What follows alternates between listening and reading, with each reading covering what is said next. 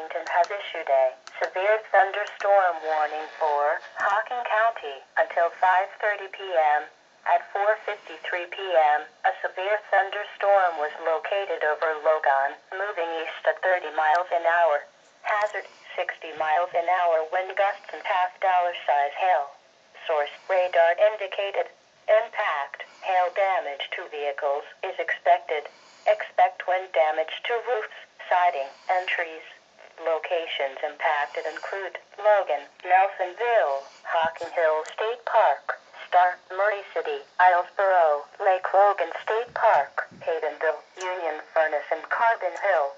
For your protection, move to an interior room on the lowest floor of the building. To report severe weather, go to our website at weather.gov/ILN and submit your report via social media when you can do so safely.